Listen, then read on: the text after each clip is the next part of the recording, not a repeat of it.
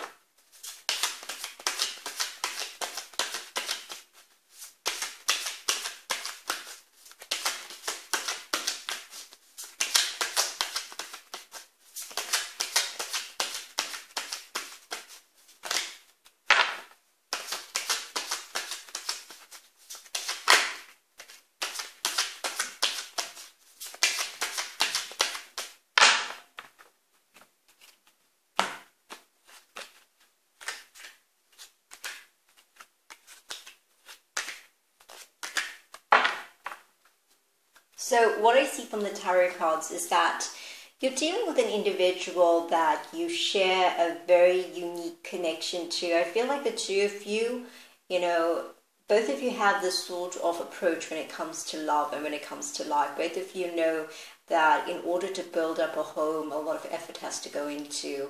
I do feel like there's a lot of passion between you and this individual involved. There might have been some sort of connection in which you felt as if you can, actually have a life with this individual. You might have been thinking about, either being married to this individual or starting a family, something along those lines. So it is one of the possibilities that, that is on your mind. Now, I feel like it's difficult, right, in your current circumstances to make this a possibility just because things have, changed in some shape or form. I feel like someone is being a little bit closed off, defensive. I also feel from the tarot cards that in this situation, right, someone is being a little bit flaky. Perhaps they are not, giving you an indication of what they want. Because when you initially met them, it felt as if everything was going great and that everything was going to take off and things were going to be splendid, You didn't have to worry about anything. This was the individual you wanted to spend your life with. So that's what I'm picking up here. So there is a bit of tension in the current situation right now, causing a bit of a dilemma for you. Now, I also feel like, things might have ended, okay? Things might have came to an end. So I see from the tarot cards that in this situation, there was some sort of ending. Someone walked away. They might have felt as if they didn't have a choice, or they may have thought that things were going to get better in their life, etc. So that might have left your life feeling in limbo. I see that this individual